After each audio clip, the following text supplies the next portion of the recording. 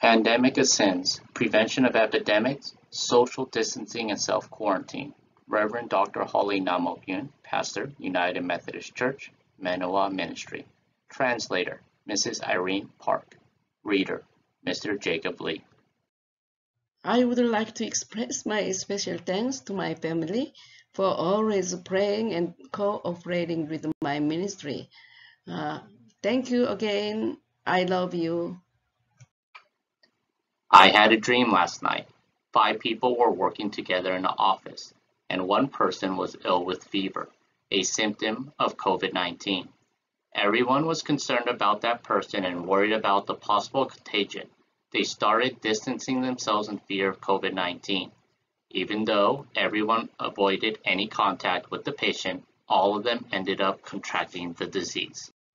After I woke up, I pondered about the dream for a long time. The powerful epidemic reminded me of the virus of sins. Even though the virus of sins also reached the level of pandemic, nobody worries about it and not even take any preventive measures such as wearing a mask. So I asked God, is there any way to avoid the virus of sins? We cannot remove the spiritual virus by washing hands and feet and brushing teeth. The impact of the virus of sins is definitely more horrendous. Is there a way to prevent it? He showed the way and said it is to live like a Nazarene. As a Nazarene enters the road of reverence to pursue holiness, it is to self-quarantine away from sins. How am I supposed to do it? The most proactive way is to acquire increased spiritual immunity to keep from those contaminations, and that immunity is holiness. Holiness is destroyed by what you see, what you say, what you hear, and sex life. Sins come through these 4 passages, and it is the same with righteousness. Sins are transmitted and the spirit is transferred through sexual intercourse.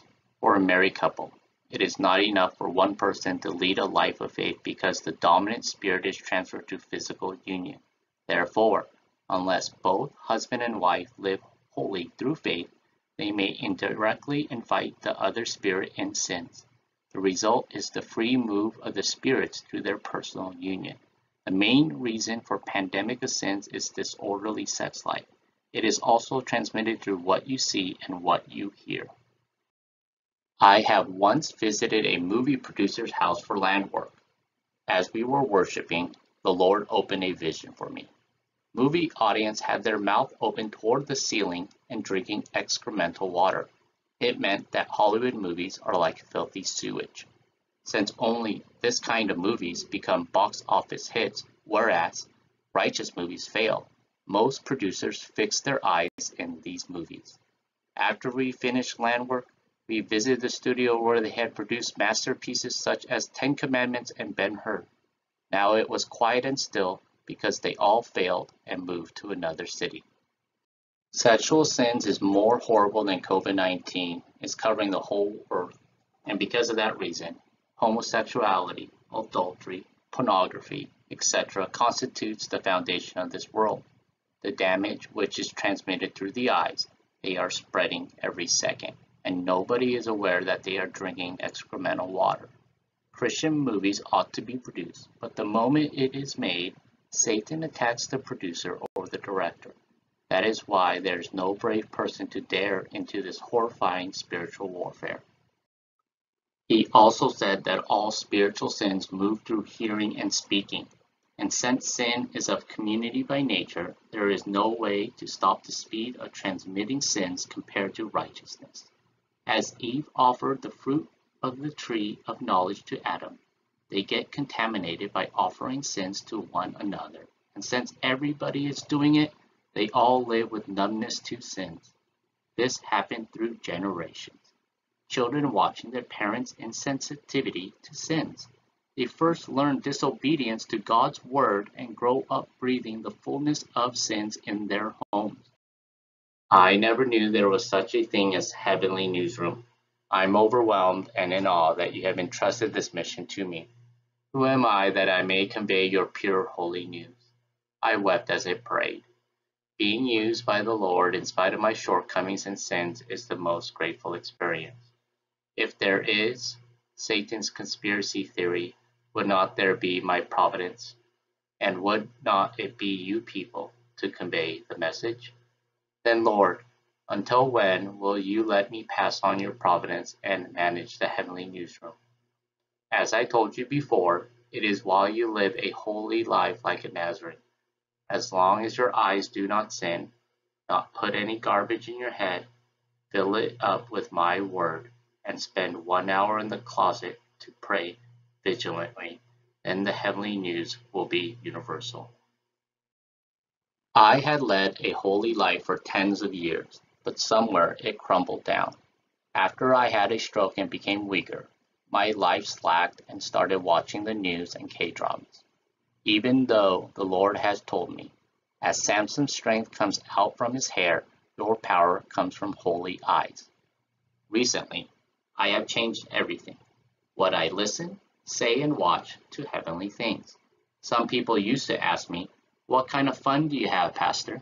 People do not understand the deep pleasure which comes from enjoying the holy life. They only think of worldly fun. Nobody will understand the immeasurable joy which comes from the communion with the Lord. Unfortunately, many will fall into the worldly enticement even before they can taste the existence of another level of joy and pleasure. Holy life gives me the most joy. Since it pleases the Lord, I am happy as well. He said, when anointing is upon you, neither Satan nor sin can come into you because they will skid before they can come in. Do you know why they put oil on sheep? It is to protect them from pests. Do you know why they use frankincense in the temple? It is because gadflies dislike the scent. Likewise, anointing with oil and putting on aroma naturally prevents sins to come in. Immerse yourself into anointing so that sins may avoid you. God always gave me a message to preach for the Menoa School through a dream or show the church situation and the sermon to give before a revival meeting. Today, the Lord showed me a dream to help us to realize the severity of pandemic sins, as well as enlighten us about the impact of terrifying sins which is more severe than COVID-19. Make sure you avoid sins. If you cannot overcome with immunity, holiness, avoid it. Self-quarantine and keep social distancing.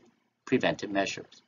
These include addictions, drugs, pornography, alcohol, cigarettes, dirty stories, criticism, talking behind one's back, etc. They all lead to all kinds of sins. If you are not healthy, snacks catch your attention. If you are healthy, you'll notice fresh foods with full of nutrients. The more holy you are, the more sins you can identify.